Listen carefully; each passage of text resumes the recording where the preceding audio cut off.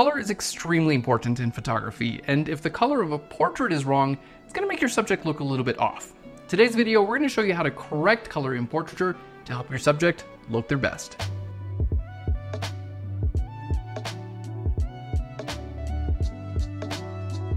Hey there and welcome to PHLEARN. My name is Aaron Nace, and today we've got 4 different examples showing you how to completely correct color in Photoshop. Let's jump in.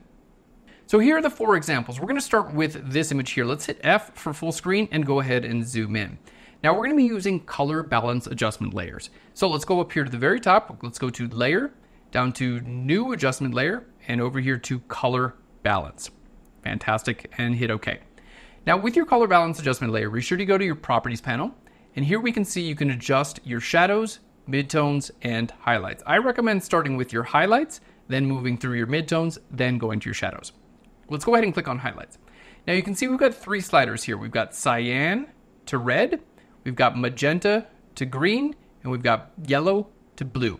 Now the big tip here is that you want to move these sliders around while focusing on your subject. Don't look at the sliders. Those are not that important. We want to make sure to stay focused on your subject. So let's go ahead and show you how to do it. Now we're going to start with our slider here. Let's go ahead to the top, cyan to red slider. Just go ahead and click there and start moving to the left or the right. Now as I do this, there we go. I'm just looking at my subject. I'm not looking at the slider at all. I'm literally just looking at my subject. You can see too far to the left, it looks way too cyan. Too far to the right, it looks way too red. But somewhere right about there, it starts to look really good. There we go. Now we're going to move to our next slider between magenta and green. And again, here I'm literally just looking at my subject. There we go. Let's look at our blue to yellow slider, and something right about there looks really good as well. Color is incredibly subjective, so you might have different values here than I do. That's totally okay. And you can choose to make your image a little bit warmer, make it look like a little bit more of a summertime image. You can make it look cooler, which will make it look a little bit more cold, like a winter type image. That's totally okay. But we want to get rid of any type of color casts that are going to make our subject look a little bit too green or too magenta. That's not going to do our subject any favors. Let's go ahead from highlights. We're going to move into our midtones. And then again, I'm just going to click on this slider and move it to the left and the right. But while I do this, I'm just looking at my subject. Moving into magenta and green. There we go. And from yellow to blue. So over here, we have much too much yellow, way too much blue. I'm just looking for the point where our subject's skin starts to look nice and natural. There we go. Let's move into our shadows, and we're going to go through our sliders again. Cyan and red. There we go. Looks good. Fantastic. Our green and magenta. There we go. And then our yellow and blue. Fantastic. And here we go. Let's go to our layers panel. Just turn this off and on. I'm just going to use this eyeball here to go the before and the after. With one adjustment layer, we've completely corrected our color in our photos. So again, don't pay attention to the sliders. Just click and kind of drag it to the left or the right while looking at your subject. Let's move into our next image. So in this case, we're trying to get rid of our green color cast. Let's go to layer, down to new adjustment layer, and over here to color balance, and hit OK. We're going to start the same way like we did last time, the highlights. We're just going to click here and move to the left or the right. And again, I'm looking at my subject's skin. I'm not super concerned about the rest of my photo. I'm looking at my subject's skin to make sure her skin looks nice and natural. There we go. Fantastic. And already we're looking much better. So that's our highlights. Let's move here to our midtones. We're just going to click and drag our sliders from the left to the right. Fantastic. And beautiful. And as I go to the right, already we're looking so much better. Let's move here into our shadows. Click and drag to the left or the right. There we go. Fantastic. Green magenta slider and our yellow blue slider. There we go. I feel like that's looking really good. Let's go ahead and make that visible and invisible. Here's our before and the after. Huge, huge changes. Now from here, you can always grab an adjustment layer. You can go up to something like levels. And maybe I'll just make our midtones a little bit brighter. There we go. That's looking much better. All right, let's go ahead and move into our third example. So here we want to make our image a little bit warmer. Same process as before. Let's go up here to layer, down to new adjustment layer, and we're going to go to color balance. Again, hit OK. We're going to start with our highlights. Let's go ahead and move our sliders from the left to the right. There we go. A little bit more red in our subject's skin looks great. Fantastic.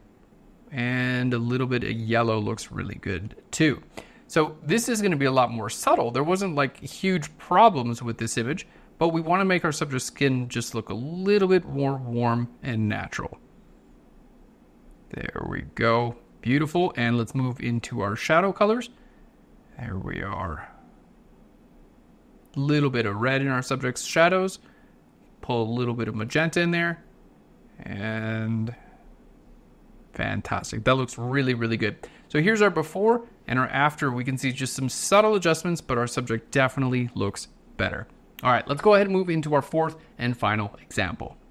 So in this example, we want to go ahead and correct the light first. So let's go to layer, down to new adjustment layer, and to levels. And we're going to hit OK. In this case, I'm going to just take my light levels and we're just going to bring these up because our subject is just way too dark to start with. So that's looking much, much better. Now that we've corrected the light levels, we can start working on our color. And we're going to do that again with a color balance adjustment layer. So let's go to layer, down to new adjustment layer, and over here to color balance. Let's hit OK. Now, again, we're going to start with our highlights and just start moving these sliders to the left, to the right. And again, just focusing on our subject's skin. I'm not worried about anything else in this image. I'm just trying to make their skin look a nice, natural, beautiful color. Let's move into midtones. There we go. Fantastic.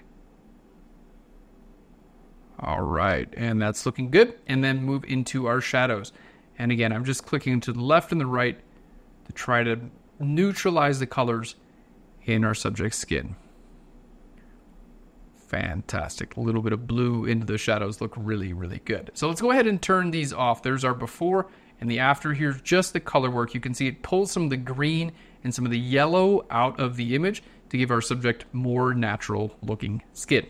Now, all these images look much better in their after, but it's not a bad idea. Sometimes you'll look at an image and say, maybe I want to do a little bit more work on the subject. That's totally okay. You can go back and revisit this.